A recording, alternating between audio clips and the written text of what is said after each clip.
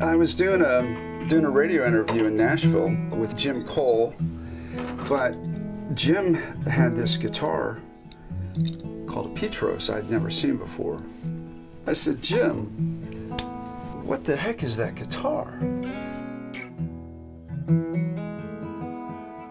We got to go to this guy's house because Paul Simon has a couple of his guitars. I said, oh, 1 second now.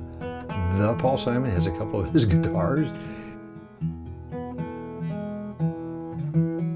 I put this guitar together. I had to glue the braces on, had to put the frets in, had to shape the neck. It was like building a model until I actually put the strings on and strummed it. And I went, wow, you can actually make a guitar. And then it became not just a model anymore, it became an instrument. You can actually make an instrument.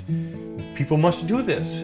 And so I did it. And it was at that point a little light went on. You can do this. You can do this. You've been looking. What do you want to do with your life? I want to do this. And I've been doing it ever since.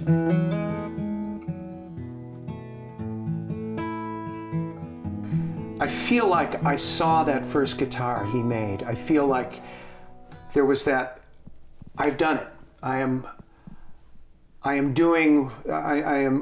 living a dream. I am jumping in.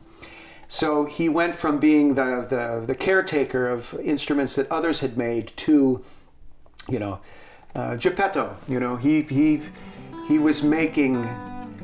He was the maker. He was the father. He was the parent.